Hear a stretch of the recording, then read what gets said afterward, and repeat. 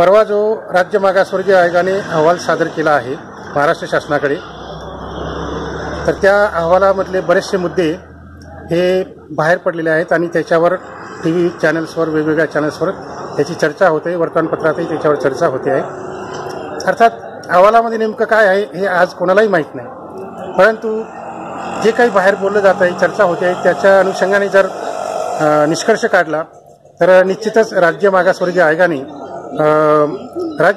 आयोगाने मराठा समाजाला ओबीसी दर्जा देण्याचं मान्य केलेलं आहे आणि हाच सगळ्यात महत्त्वाचा मुद्दा होता। त्यांच्यासमोर काही असा मुद्दा नव्हता की कुणबी मराठा, मराठा कुणबी वगैरे, तर त्याप्रमाणे राज्य मागासवर्गीय आयोगाने काम केलेलं आहे आणि त्यांनी स्पष्टपणे निष्कर्ष दिला आहे की मराठा समाज हा मागासलेला आहे, त्याला ओबीसी दर्जा द्यायला हरकत नाही अशी शिफारस त्यांनी केलेली आहे। आता याच्यामध्ये एक सर्वात महत्त्वाचा मुद्दा असा येतो की यापूर्वीचे राज्य मागासवर्गीय आयोगाचे जे अध्यक्ष होते, सराफ साहेब, बापट साहेब, खत्री साहेब यांनी जे काही अहवाल त्या काळात दिलेले होते,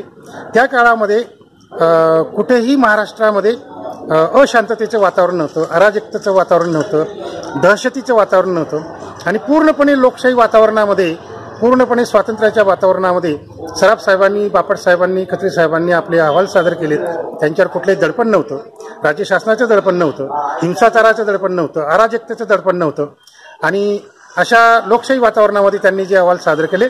ते खऱ्या अर्थाने अभ्यासपूर्ण अहवाल होते। परंतु गेल्या 2 वर्षापासून आपण पाहतोय महाराष्ट्रामध्ये जे काही अराजकता निर्माण झालेली आहे आणि जे अहिंसेचं वातावरण तयार झालेलं आहे, गुंडगिरीचं वातावरण तयार झालेलं आहे आणि अशा गुंडगिरीच्या वातावरणामध्ये प्रत्येकजण भयग्रस्त आहे। म्हणजे अगदी न्यायाधीश असो, मुख्यमंत्री असो, कोणी आमदार असो, मंत्री असो, एखाद्या जातीच्या संघटनेचा अध्यक्ष असो, हे सगळे दहशतीमध्ये आहेत। केव्हा कुठले गुंड येतील आणि आपल्याला मारहाण करतील अशी भीती सगळीकडे पसरल्यामुळे खुद्द कोणी किती स्वतःला बुद्धिजीवी म्हणत असेल, कोणी किती स्वतःला न्यायाधीश म्हणत असेल किंवा आणखी कोणी किती स्वतःला किती मोठ्या पदावरचा म्हणत असेल, परंतु प्रत्येकजण हा गुंडगिरीच्या आणि हिंसेच्या वातावरणापुढे झुकतो आणि मग त्या ठिकाणी सत्याचा अपलाप होतो, सत्याचा पराभव होतो आणि असत्याचा विजय होतो। त्याप्रमाणे राज्य मागासवर्गीय आयोगाने